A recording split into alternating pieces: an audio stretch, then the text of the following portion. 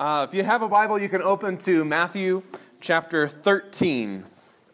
Matthew 13, or if you're using one of the Pew Bibles, it's page 972. I hope you all had a good week. It's been a long week for me, not anything in particular, but just, you ever have one of those weeks where it just seems like it goes on forever? We're in a collection of messages called Stories Jesus Told, where we're looking at some stories that Jesus told. So it's a really creative title. So we're going to we looked at one last week, and then we'll look at another one today. But first, let's go ahead and start with a word of prayer. Our Lord and God, we thank you for today, and we thank you for this communion of saints that you've brought together to worship you. I thank you for these brothers and sisters. And now we especially are thankful for your word and for your Son. And we pray that you'll use this time to open us up to fresh understanding and fresh thinking on your word. And that through this, you will draw us closer to yourself. And we pray all of this in the name of your Son, Jesus. Amen. So as a general rule, human beings like stories. We like to tell stories, and we like to write stories. We like to sit around the dinner table with friends and tell stories about what happened in the day. We like to watch movies. We spend however many billions of dollars a year going to the movies. We like stories way better than we like propositions and dogmatic statements. And I would say we probably like stories even more than we like poetry. Although poetry maybe is like a runner-up. But I think we like stories because we experience life as a story. We use stories to communicate something about who we are. And at a cultural level, different cultures tell different stories that we find to be more important, that shape who we are. So for the last, 3 or 4 months, every night I read stories with Macy when we go to bed, and we've been reading classic children's books like Charlotte's Web and Wizard of Oz and Alice in Wonderland, Charlie and the Chocolate Factory, like these classic books. Because there's something about classic literature that this represents something about the warp and woof of American culture. We want to make sure that our kids know the story of the little engine that could. And that's not as important in other places in the world, but in America, that story tells something about what it is to be an American, about industriousness and hard work. Right? So stories capture something, and they define who we are. And I think Jesus understood this, and that's why he used stories to teach as often as he did. He would use stories to try to shape the way that we perceive the world. And he would tell these stories of his own creation. And the stories that he tells are not just meant to entertain us. No story worth its salt is ever just meant to entertain.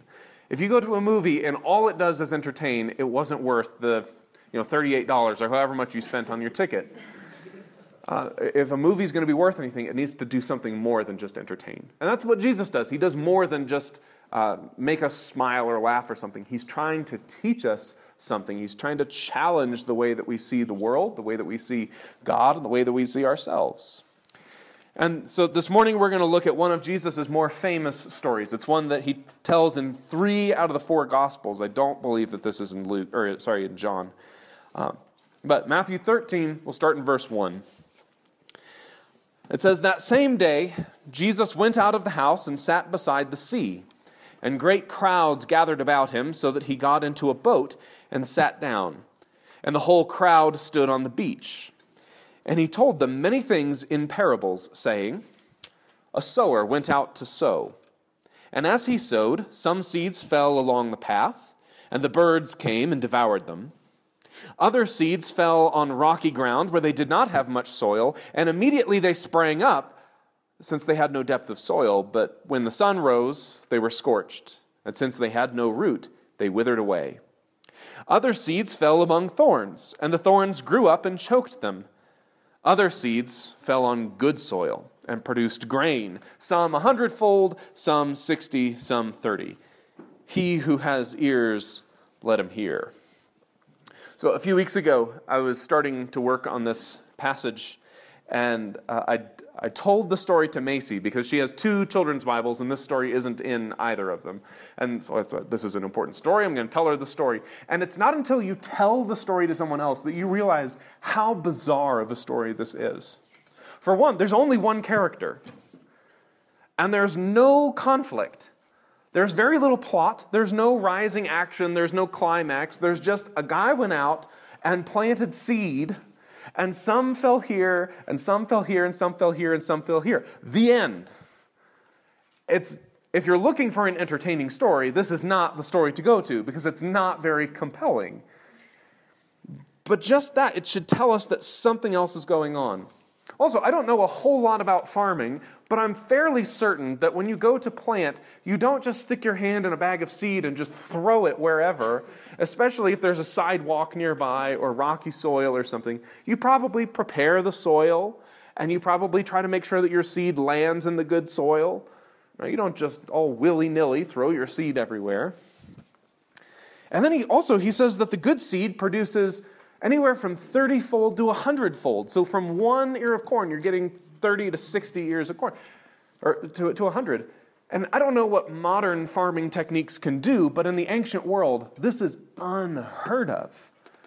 Normal would be like 6-fold, maybe as much as 10-fold if you had a really good bumper harvest that year. 30 is unheard of, and 100 is just hyperbole. So you've got some seed that the birds eat, some that just withers and dies, and some that the sun scorches, and then some that grows beyond your wildest imagination. And there's nothing in the middle. So all of this should make us think, I think something else is going on here. I think this story is about something else. There's something going on under the surface, which is often the case in Jesus' stories. So the disciples think that something else is going on here. And so when they get a chance, they ask him the story about the guy throwing his seed all willy-nilly. What was that about? So, verse 10.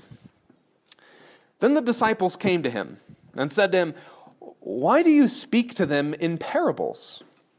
And he answered them, "To you it has been given to know the secrets of the kingdom of heaven, but to them," that is to the crowd, "it has not been given. For to the one who has, more will be given, and he will have an abundance. But from the one who has not, even what he has will be taken away. This is why I speak to them in parables, because seeing they do not see, and hearing they do not hear, nor do they understand.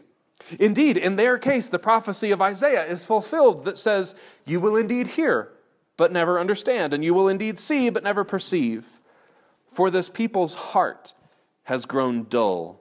And with their ears they can barely hear, and their eyes they've closed, lest they should see with their eyes and hear with their ears and understand with their heart and turn, and I would heal them.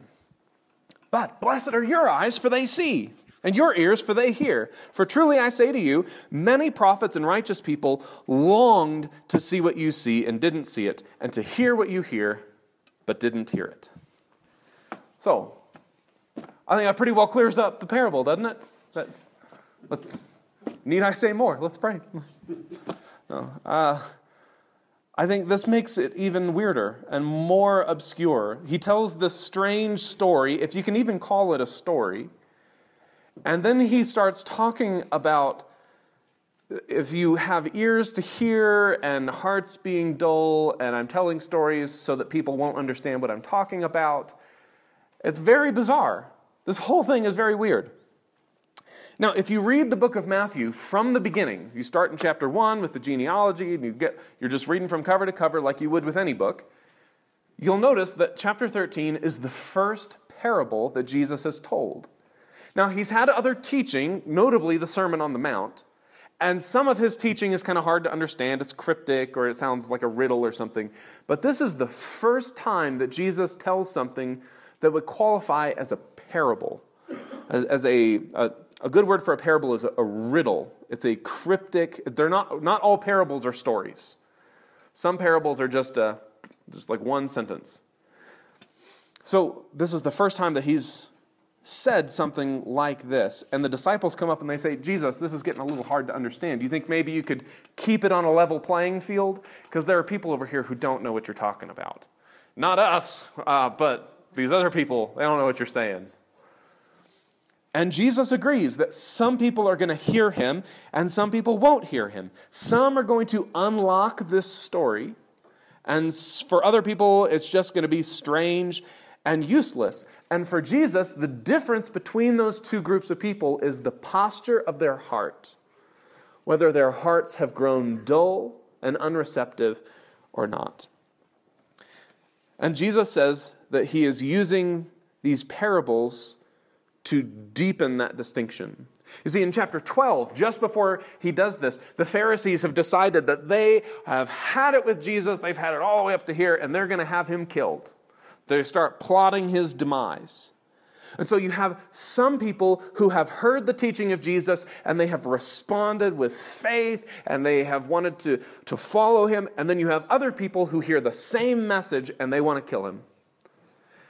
And so Jesus tells parables to make that distinction wider so that those who don't believe will continue to not believe, and those who do believe will be able to hear what he's saying. And an important word in this whole section is the word to hear. And in Hebrew, now Jesus, this is written in Greek, but Jesus doesn't speak in Greek. He's probably speaking in Hebrew. And in Hebrew, the word for hear is the word shema. And so he's telling, if anyone has ears to shema, let him listen. Does the word shema sound familiar to anyone? Hear, O Israel, the Lord is our God. The Lord is one. Shema Yisrael, Adonai Eloheinu. The word shema is not just to let sound waves go into your ears and you hear. The word shema means to listen and to obey. The same way you might say, listen to your parents, or I listen to your advice. It's not just, I listened to my parents, but it sounded terrible. I'm not going to do that. But I heard them. That's not what Jesus has in mind here. For Jesus, to hear is to listen and to obey and to respond in faith. And so whether or not you do that depends on the posture of your heart. If your heart is open to Jesus, like his disciples, then you're going to get the story. And if your heart is not open to Jesus, it's going to be totally lost on you. And then the interesting thing is, then he explains the parable. Because Jesus isn't just here to recognize the posture of people's hearts, but to change the posture of our hearts. He's here to take people who are opposed to him and who are hard-hearted and calloused and transform us into people who shema, people who can hear and listen and respond in faith. So he explains the parable. Look at verse 18. Hear then the parable of the sower, Shema, the parable of the sower. When anyone hears the word of the kingdom and does not understand it, the evil one comes and snatches away what has been sown in his heart. So Jesus identifies the seed that's being planted as the word of the kingdom. Now, what is the word of the kingdom? Is this the message of salvation by faith instead of by works? Is this the story of the crucifixion? Is this the message about the resurrection of Jesus? What is the word of the kingdom? Well, the good news is we don't have to guess, because Matthew tells us what the word of the kingdom is all the way back in chapter 4. In chapter 3, Jesus gets baptized by who? John the Baptist. And then he goes off into the wilderness for how long? 40 days. And then he comes back into civilization and he starts preaching. And Matthew gives us a synopsis of his preaching ministry. And this is what it says, Matthew 4, verse 17. From that time, Jesus began to preach, saying, "Repent, for the kingdom of heaven is at hand." Everything Jesus says or does from this point forward is all about this. It's all about the message of the kingdom of heaven is at hand. Every miracle that he does is the kingdom coming. It's God's will being done on earth the way that it's done in heaven. Every teaching is about how you can make heaven or make the earth look a little bit more like heaven. because heaven is invading earth. You see, Jesus believed that in his own body, the fullness of God, in his life and in his teaching and in his ministry, in his death and in his resurrection, something was happening that represented a seismic shift in human history. Something not cataclysmic, but something, there was a watershed moment going on in Jesus. And he calls it the kingdom of heaven being at hand. And so somehow in his coming, earth begins to look a little more like heaven. The two are slowly being fused together. I put it like this: the kingdom of heaven is what it looks like when God gets his way. What would the world look like if God had his druthers? Well, it would look like people who are blind seeing, and it would look like people who are sick being made well, and people who are dead being raised. It would look like people learning how to love their neighbor as themselves. It would look like Jesus and the kinds of people that Jesus calls us to be.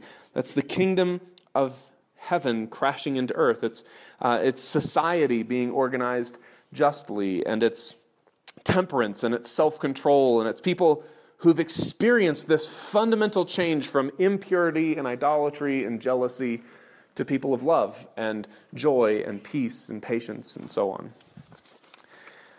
So this story that Jesus tells about the sower has something to do with the way that people respond to the message that in Jesus, heaven is crashing into earth, and that the world is becoming more and more as God wants it to be, as people are transformed into the image of Christ. How do people respond to that? Okay, back to chapter 13, verse 19. When anyone hears the word of the kingdom and does not understand it, the evil one comes and snatches away what's been sown in his heart.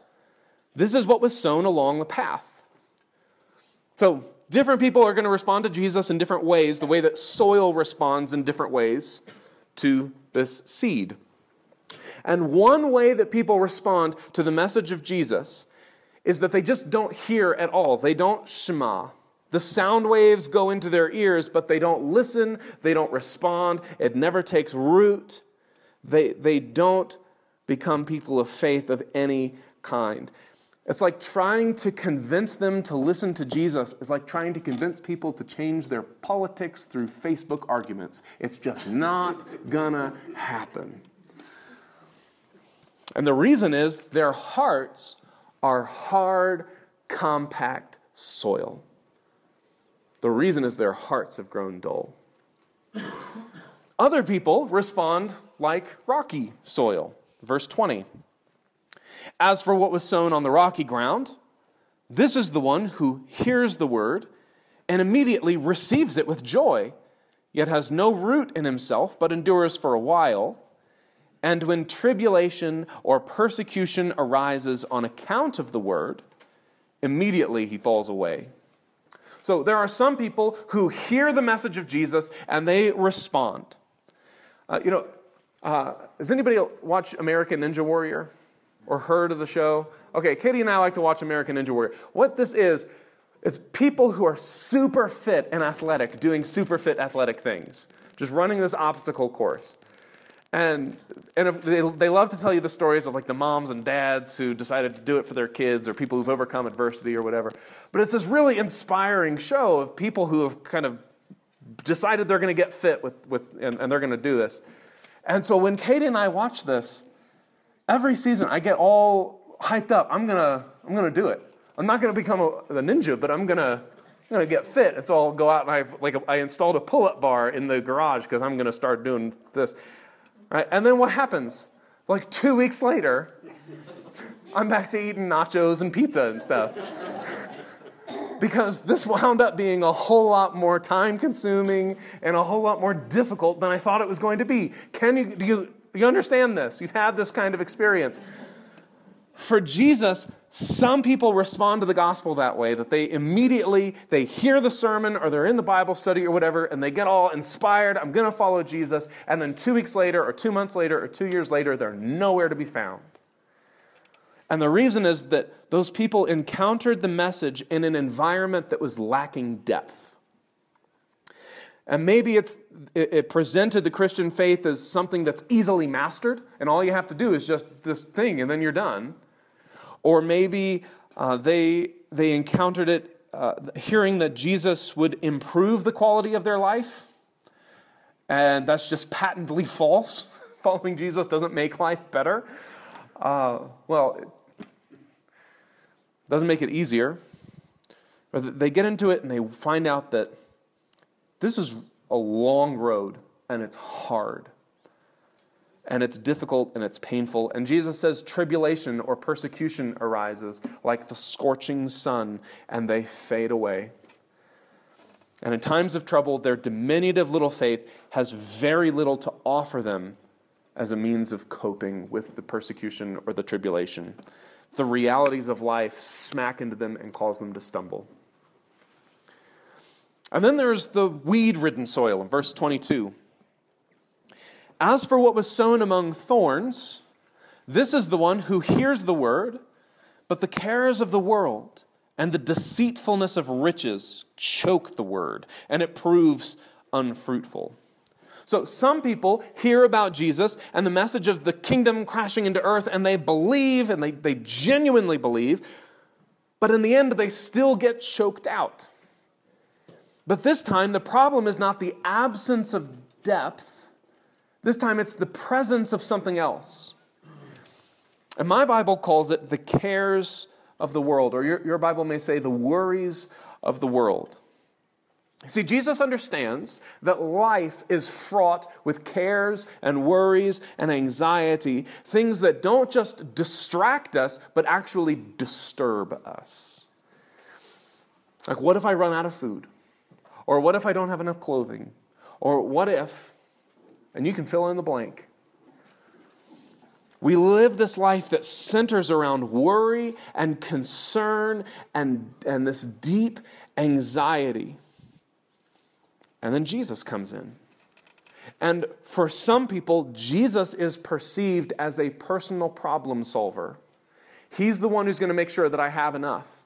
And if I follow him, then I'm going to make it. I'm going to be okay. If I just give my allegiance to Jesus, then I can kick back and I can relax. But what they discover is that also isn't true. Life with Jesus does not guarantee ease or abundance. In fact, it often guarantees the opposite. And that can be really disorienting. Like, I thought I had my future all locked up, but now I'm starting to get worried again. And in those moments, Jesus understands the cares of the world will lead us to some other Savior. Specifically, he mentions the deceitfulness of wealth and money and riches. It's not just riches that choke the word. Jesus says it's the deceitfulness of money. That is, money tells you that it will solve your problems and it will heal your anxiety and it will provide a better future for you. But the problem is not your financial situation. The problem, the more fundamental problem, is the posture of your heart that you have failed to listen to the coming of the kingdom.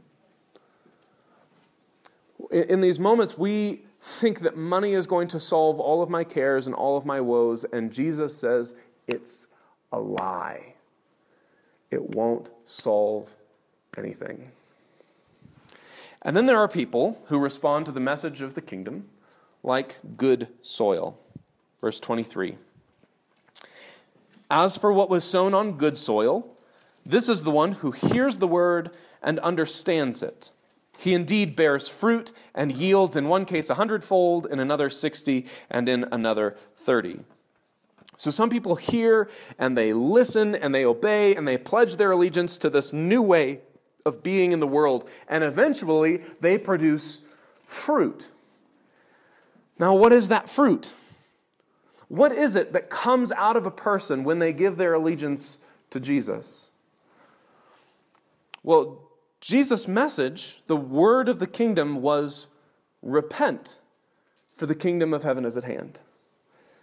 Repentance is the appropriate response to the message that the reign of God is coming to bear on the world. Repentance is a change of behavior that's motivated by a change of the inner person, a change of the posture of your heart. change that is motivated by shame is not really repentance. Change that's motivated by expediency, and it'll work out better for me if I do, that's not repentance. Only when it's the result of a changed heart is it repentance. So repentance is turning away from one thing and turning toward something else. I used to be this way, but now I'm going to be this way. I used to do this, but now this is the kind of thing that I do. Repentance is becoming the kind of person that Jesus calls us to be. It's about the transformation of the entire person, about learning to live our lives as though we were actually members of the citizens of the kingdom of heaven. It's not that they don't ignore the message of Jesus. They don't lack depth and wither under trouble, and they don't believe the lie that money is going to solve all their problems. So there you go. That's the riddle. That's the story that Jesus tells. People respond differently to the coming of the kingdom.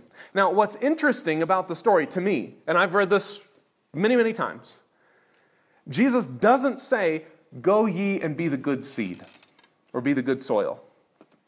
He doesn't say that.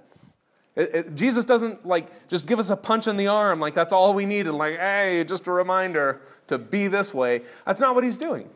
He's not telling us how to be. He's just recognizing how people are. And he's labeling how people behave and respond to him. It's like Jesus is saying, this is how the world works. And then he's inviting us to find ourselves in the story. This story calls on us to take inventory, to take our spiritual pulse. Where are we in this? This isn't about, you ought to be this way, although I do think, obviously, he doesn't want you to be any of the other soils. But he's not calling on you to be the good soil. He's calling on you to check, where are you? Maybe, as you're listening, you want nothing to do with Jesus, and you want nothing to do with this message. And why is that? Is that because the message is wrong? Or could it be that it's just that your heart is calloused, and that you've been packed down and become just unreceptive to it? Is this an issue with Jesus, or is this an issue with you just don't want to listen because it's not good for you? I think this story calls on us to ponder, how would I respond under adversity, under trouble, persecution? When it hits the fan and things get stressful or volatile, how do you respond? When the sun, when the scorching sun blazes on your life, do you ride it out or do you abandon ship? You just crawl back to your old ways because this didn't pan out the way that I was thinking it was going to. And also, I think we should find ourselves asking, what am I anxious about? What are the cares of the world that I'm concerned about? And not just what's on my to-do list, what's on my mind, but it's like, what are you afraid of? What are the things that you're afraid of? Are you worried that someday you're not going to have enough? Maybe a helpful way of going about this is asking yourself, why is it that I get up in the morning and go to work? Why do I bother putting in the time and the hours and the energy? Is it because if I don't work, I won't have money and then I'll really be up a creek? Because then money is going to be the answer to all of your problems. And Jesus says that's a lie. Or is it because are you capable of seeing your work as a participation in the coming of the kingdom? Do you get up and go to work because the kinds of things that you do and the people that you work with can in some way be leveraged for the advancing of God's will in the world? Whether that's with your coworkers or through the very thing that you do in your work, that somehow you can bring the will of God to bear. This story demands that we ask of ourselves, how well does my life conform to the sovereignty of God? And in what areas do I resist God's sovereignty? Where in my own life does God not get his way because I hold on to it for myself? We identify those and we release them to God's control. Now, this whole thing hangs on one linchpin. It's all on this one thing, and that is the validity of the claim that the kingdom has come in Jesus. If that's not true, if Jesus is not actually the one bringing the kingdom and that hasn't happened, and Jesus was just a quack or something like that, then by all means, carry on our merry way. Go off and try to find your security in your money or in your work or whatever. Go and do whatever you think is going to work best for you. But if it's true that Jesus really does bring the kingdom of God to bear on the world, then we have to take inventory of ourselves. We have to respond with repentance. But we're here this morning because of this conviction that we share that it is true, that Jesus has been raised from the dead, and that when Jesus died, he absorbed all of the pride and all of the anger and all of the sin and all of the hatred and all of the violence of humanity into himself, and he took it to the grave, and then he left it behind. The resurrected Jesus is this first glimmer of this new life, this new creation, and this new way of being in the world. We gather together so that we can celebrate the Lord's Supper. And may we never celebrate the Lord's Supper as simply just to get it done. The Lord's Supper isn't something that God needs us to do. It's something that we need us to do. We need a reminder, week after week after week, that there is a new covenant, and that God relates to his people in a new way, and that the kingdom of God has come to bear on the earth, and I am a citizen of a different kingdom. And I don't buy into the old way. I have put on the new self.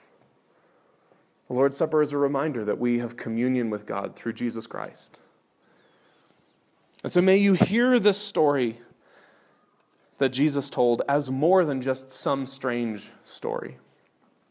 May you turn away from your old self that's corrupt and deceived and put on this new self, which is being renewed and created by the Holy Spirit day by day. And may you remember that the kingdom has come. Let me pray for us. Our Lord, we thank you for Jesus.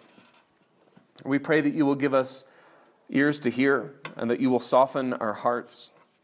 And we recognize that any response that we give to you begins with your initiative to us. So Lord, we thank you that you have taken the first step. We thank you that you have extended your hand to us and that you have poured out your love on us and given your life for us. We pray that you will draw us closer to your Son. We pray that you will give us boldness in the face of adversity. And we pray that you will keep our eyes focused on you when worries and concerns of the world crop up around us.